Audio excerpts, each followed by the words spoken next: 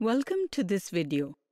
In the last video, we learned how to find a solution of a pair of linear equations by the elimination method. Now, we will look at some commonly made mistakes while solving such questions. Solve the given pair of linear equations by the elimination method. Pause the video to solve this question and then match your answer. In the given pair of linear equations, in order to eliminate one variable, when we multiply equation 1 by 2 and subtract it from equation 2, we get an equation with no variable.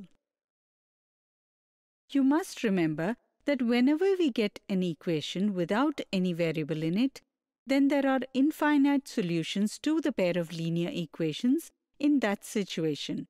Therefore, there will be an infinite solution to this pair of linear equations. Hence, option 3 is correct.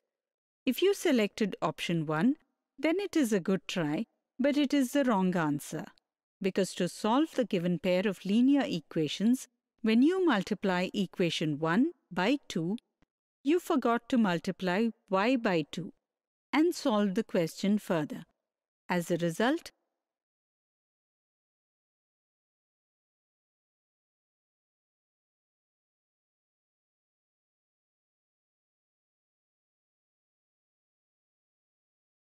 ended up with a wrong answer. If you have selected option 2, then that's also a good try, but it is also the wrong answer, because to eliminate a variable in the given pair of linear equations, you multiply equation 1 by 2 and then subtract it from equation 2. Now, you forgot to change the negative sign to a positive sign on the RHS, because of which we get a false statement with no variable.